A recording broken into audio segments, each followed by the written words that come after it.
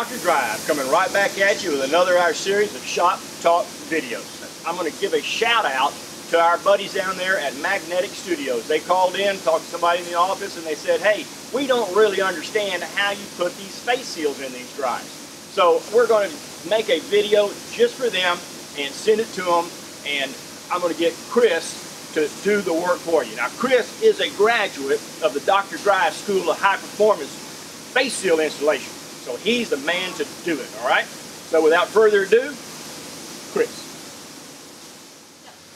This will be your face seal for your T300, and I'm going to show you how to install it properly.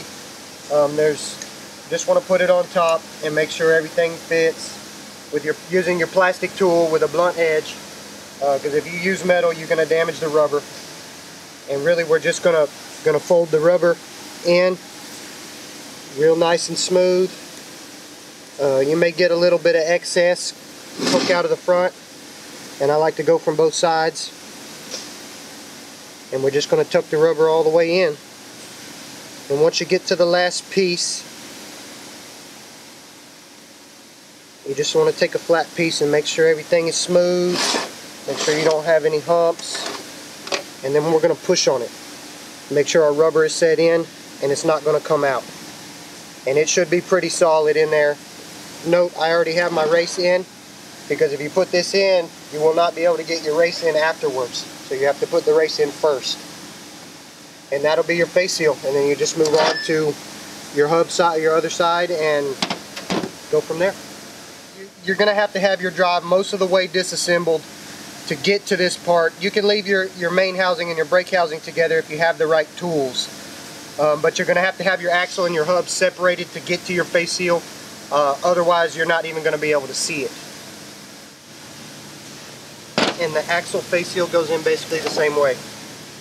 It's a little trickier to get to, but it goes in the same way.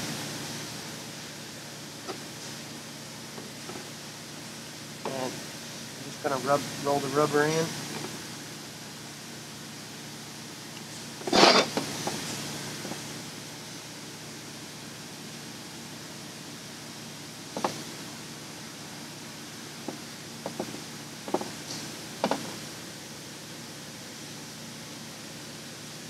See, and that's the extra that I was talking about.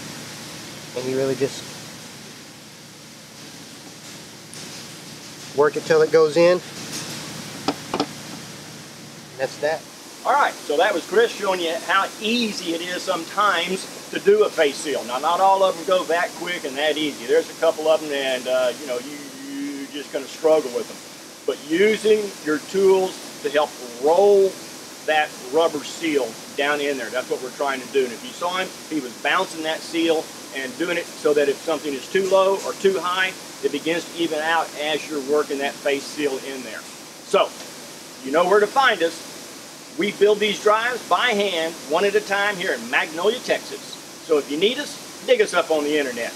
TexasFinalDrive.com, FinalDriveParts.com. Y'all come back now, you hear?